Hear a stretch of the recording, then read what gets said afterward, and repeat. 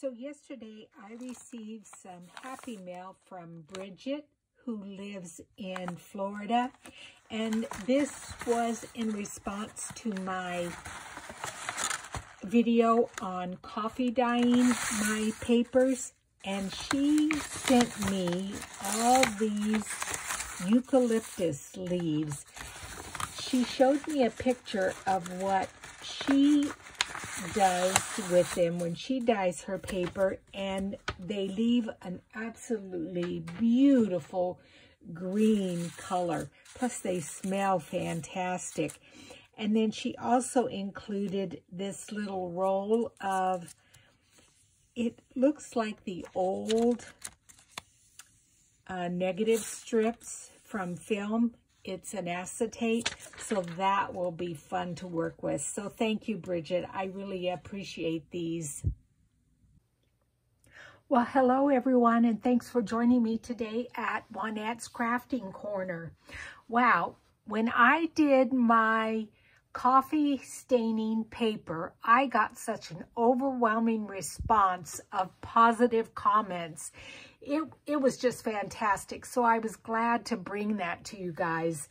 There are a bunch of people I want to thank you, because if they take the time to write a comment about a video I do, then I feel it is my obligation to thank them for their comment. So indulge me with this list of people. Beverly M. Beverly, you always comment on my videos, and I appreciate that so much.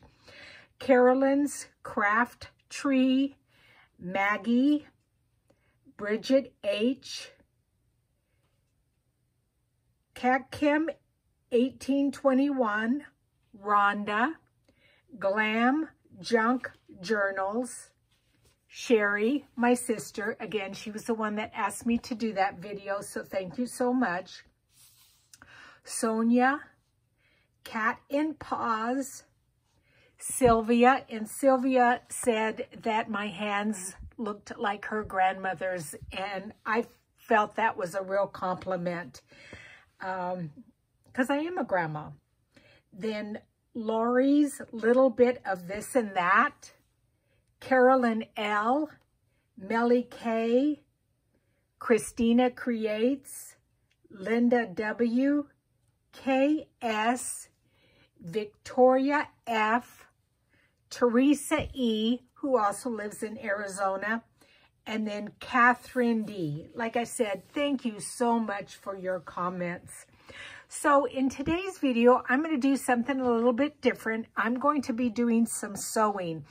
And you guys know that I have been following Ann Brooks' 52 Tag Challenge. And I believe this is tag number 41.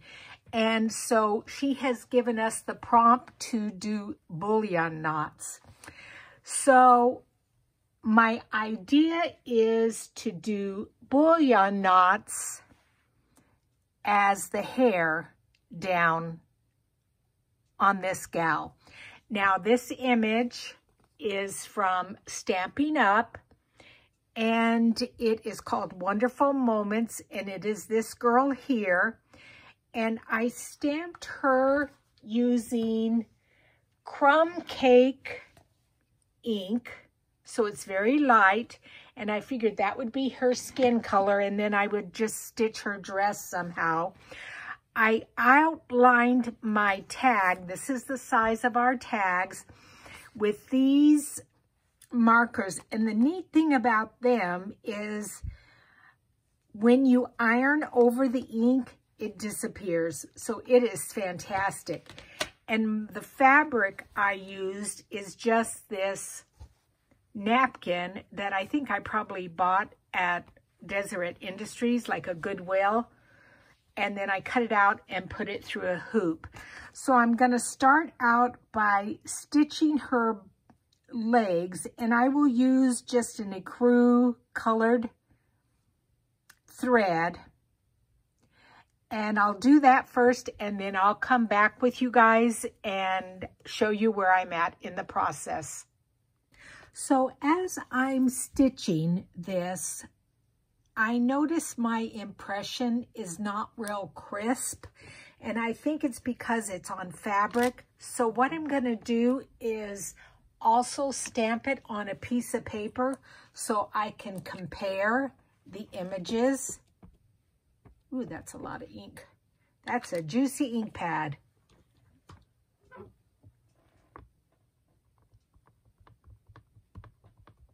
And this will just help me know where my image is. See, that's good enough because I can kind of see where her hand is, so I'll know better where to stitch things. So if you're going to stamp on fabric, stamp it on paper also, and then you'll be able to see your design a little bit better. Okay, I've finished stitching the outline of her legs and her hands, but I'm going to go ahead and stitch her dress so I can kind of get a feel of if I need to fill in these little spaces with thread. And what I've decided to do is use a running stitch, a whipped stitch. That will fill in her dress, I think, quite well. And what I'm going to do is use this DMC 208, and I'm going to do my stitches up and down along here. And then to do the whipping part, the weaving in and out, I'm going to use this metallic thread. I think they match fairly well. And then that will give the dress a little bit of sparkle. So basically, it's just a running stitch with space in between a little bit. And then when you put the metallic thread through there, it will give you a little bit of color. So let's see how that works. And hopefully it'll work. So I'm just going to come up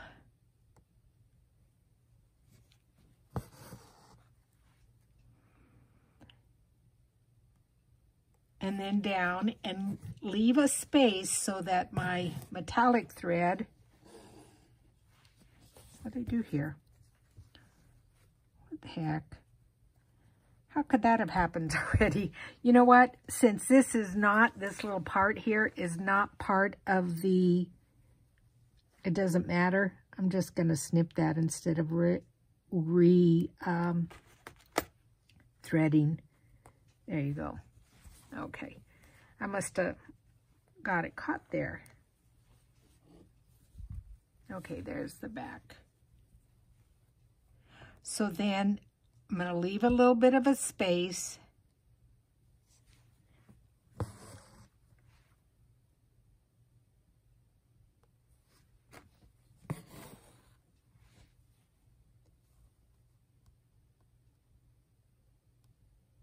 And hopefully this will look good. So I've just about finished the first nursing journal. And I will do a flip through of it. The first one is black and ivory, like with just a touch of gold. And then the next 3 journals are going to be yellow, pink, and purple tones. But I have this new printer and I absolutely love it. It's an Epson ET 15,000. And it's one of those ones that you fill the tank with ink instead of the cartridges, and the ink really goes a long time, but I guess there is something called a maintenance box where when you clean your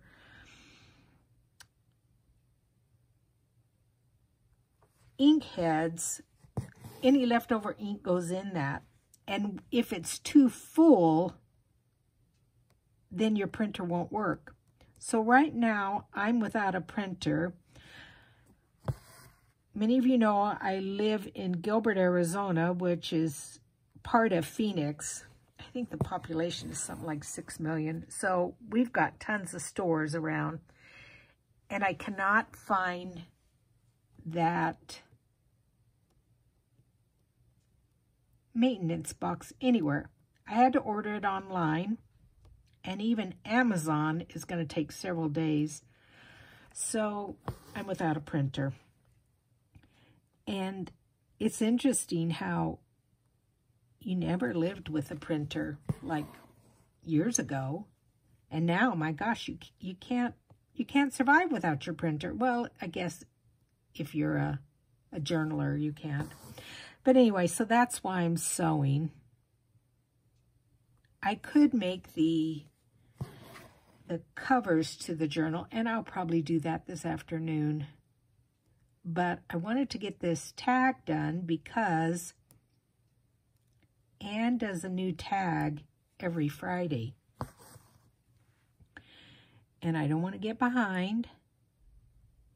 And as soon as I'm done with these nursing journals, I'm going to start on my Christmas daily planners, daily journals. And what I've decided for my personal daily journal is to do accordion fold one. I saw a gal, and I'll try to link her video if I remember. She used a lot of Tim Holtz stuff, which he's fantastic. And it was such a neat journal.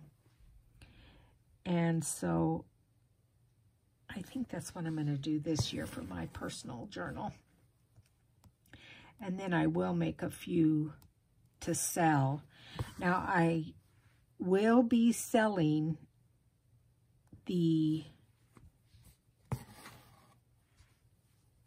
probably all 4 of the nursing journals. Many of you know I've been a nurse 46 years. And even though it's a big journal with lots of pages, I have saved everything during my career. And I think I need to make a 12x9 journal for my personal nursing journal. So I'll make another one for me. But if anybody is interested in purchasing one of those, please let me know. I think it would make a really nice Christmas gift for somebody if you have a family member who's a nurse.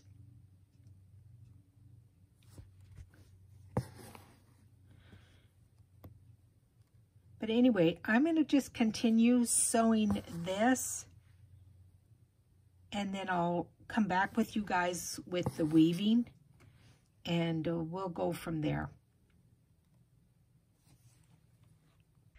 Okay, I have finished doing my running stitch through her dress, and what I decided along the edge of the dress is to fill it in completely.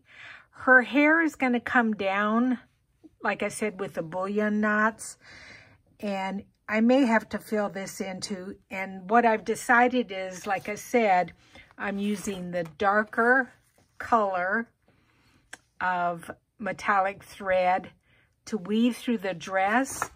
And then if you see the picture here, she has a little bit of a belt here.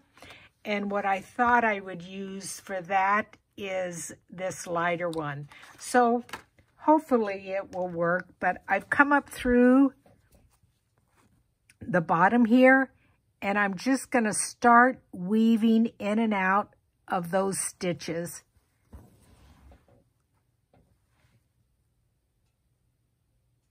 And if I have to do a little bit of filler, I can.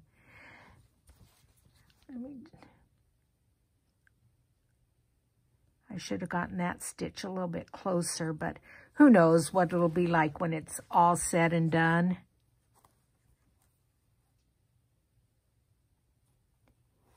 It may look good and it may look terrible.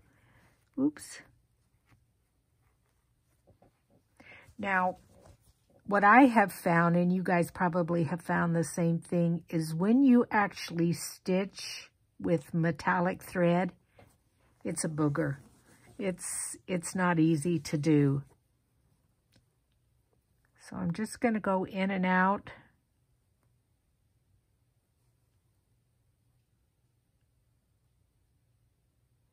And I can tell now, like with this stitch right here, I went too tight, so it's a little bit difficult for me to get my needle underneath there. I should have gone a little bit looser there. But I think it's going to be okay. I will stitch a little bit and then I will come back with you guys and we'll see how it's looking. So I'm very pleased at how her dress came out. It almost looks like it's a knit dress. And so now I'm going to use this lighter thread to, like I said, stitch in a little bit of the belt and stitch in her shoes. And then we'll go from there. And I will just probably do probably just a straight stitch. Again, with this metallic thread, it's very difficult to do French knots because some French knots across there would look pretty. But anyway, I'll let you know when I come back what I did. Okay, so what I did was I took a little bit of this lighter purple and I just did a few stitches here to represent a belt, and then I did a couple of stitches here to represent her shoe. It was a little bit difficult. And then I'm going to take, is it this color? No, it's a little bit darker. Which one did I get? But similar, yeah. What number is that? 731. And I'm going to do a little bit of stitching down here to represent her standing on some ground. So I'm just going to kind of go in and out. I'm still debating on whether or not I'm going to fill in this. I'm afraid if I fill it in, it's going to make her legs look too heavy. I wish I'd have made this waist a little bit smaller, although with her being a little bit bigger, that's more of a normal waistline. But it's just a little bit smaller there in the picture. And then I don't know whether to do something there or if it'll look funny. But I'm just going to do a few stitches here to represent the ground so she's not just standing on air. And it's going to be like grass.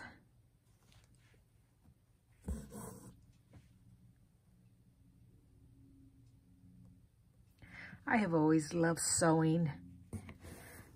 I can't remember if I told you guys or not, but I think I started sewing maybe the age of, I don't know, 10 or 11.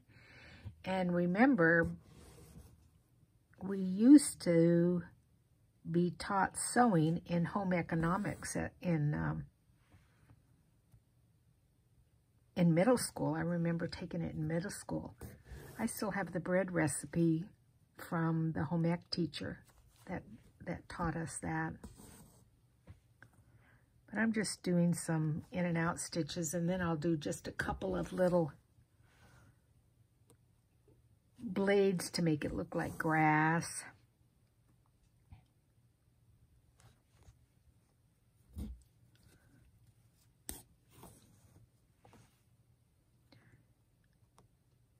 But the proof is going to be the bullion knots for the hair.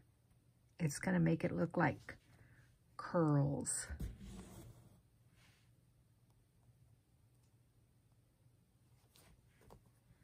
And I still haven't decided quite which color to use. I do have a variegated brown, which I think would look nice. It would look like her hair had highlights in it.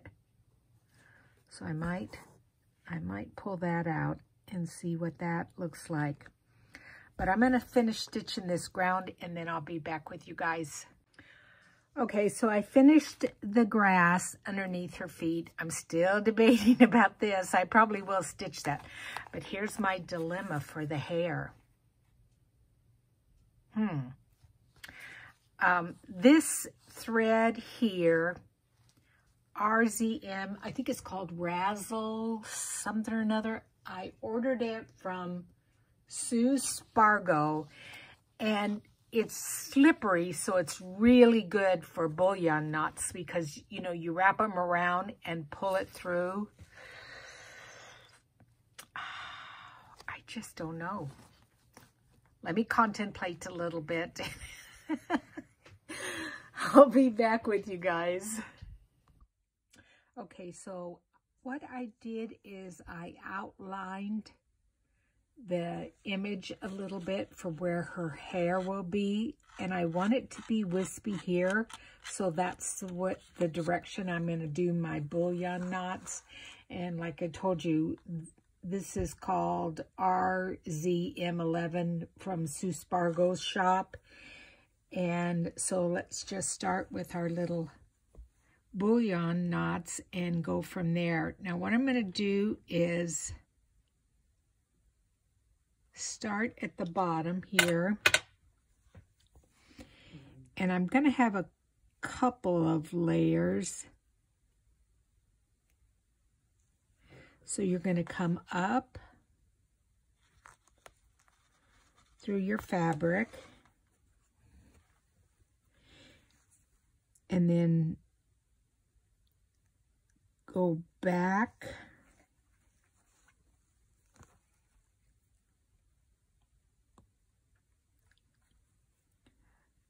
close to where you were before, where you had started,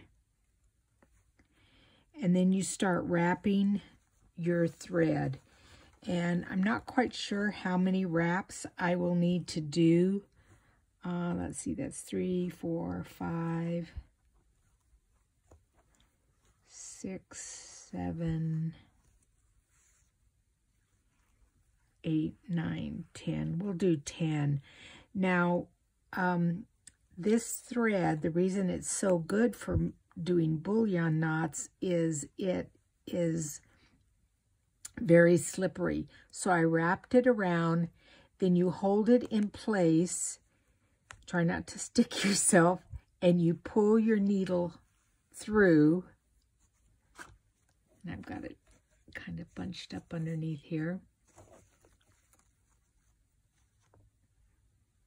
Okay, you pull your needle through the rest of the way, and then you see how those knots kind of make a little, like worm looking thing. And so then, and now I see, because it is fairly loose, I could have maybe done a few more wraps. So then you go down close to that spot to anchor it. And because I'm going to do several in different lengths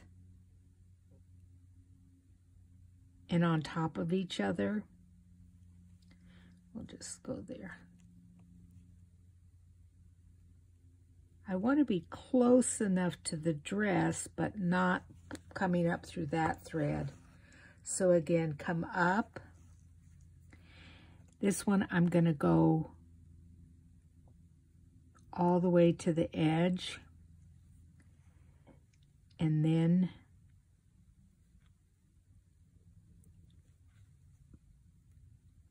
back through.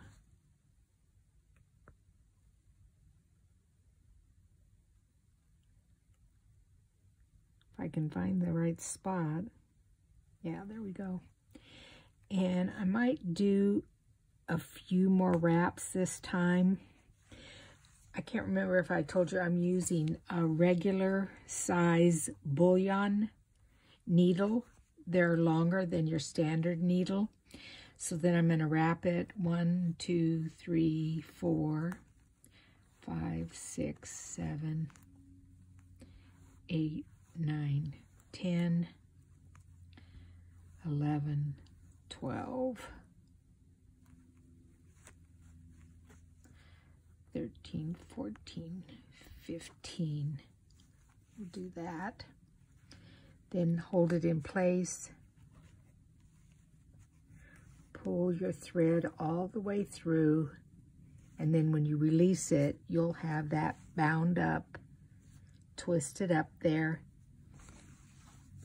and just pull it close and you'll have your knots there. And that, I am hoping when I do a bunch of them, will make it look like she's got long, pretty little curls. But I don't want to go over where my outline is of her hair, because I don't want her to have too big of hair.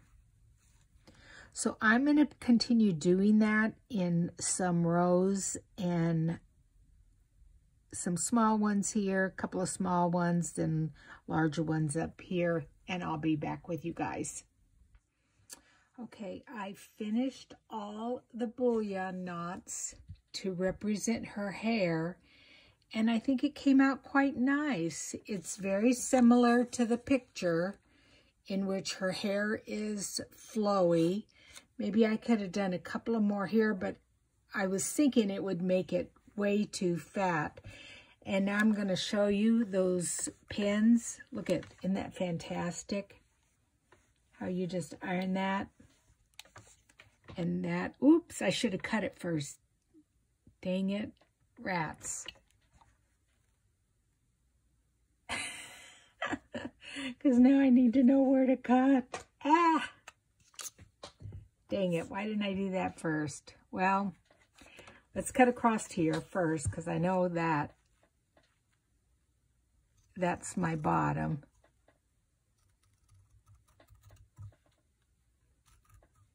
Yeah, I should have cut first and then ironed. I suppose I could mark it again real quick, just on the couple of spots where it needs to go, so I don't mess it up. Okay, that's the center. And I'll just make a little line there and a little line there. And then I know that's where I got to cut up to.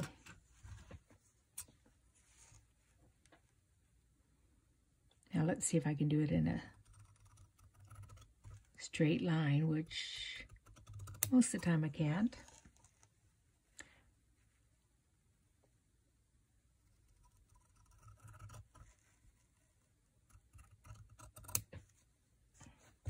Yeah, that's going to be okay. And then just let me go across here.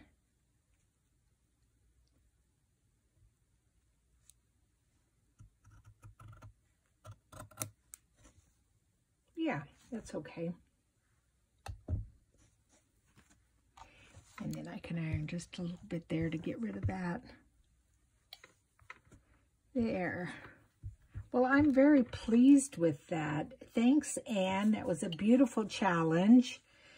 Tag number 41, beautiful bullion knots. And now I will attach it there, and it will go on my ring. Oh, let me just show you real quick my other ones. I didn't update you. I think there was a couple that I had done that I didn't film. This one was something yummy, And so the yumminess was the thread and the fabric. This is 100% wool fabric. And then some of the threads are from Steph Francis, some are from Sue Spargo. And this was a new stitch that I had learned. I kind of messed it up there, but here it was really nice, and here it came out really nice. What was the name of that stitch? Oh, I can't remember. I tell you, my mind is just going. And then these two tags were the applique. I can't remember if I showed you them. One was the applique and then the reverse applique, or the applique and then the reverse applique. So taking the image and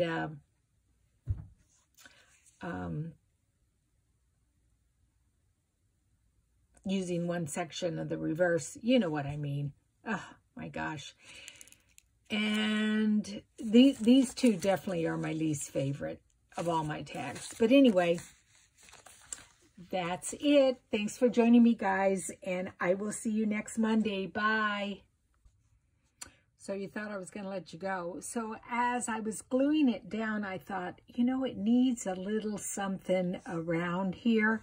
And I had this little bit of lace just sitting on my craft desk from working on my journals. And I added that, and I think that just finished that tag off.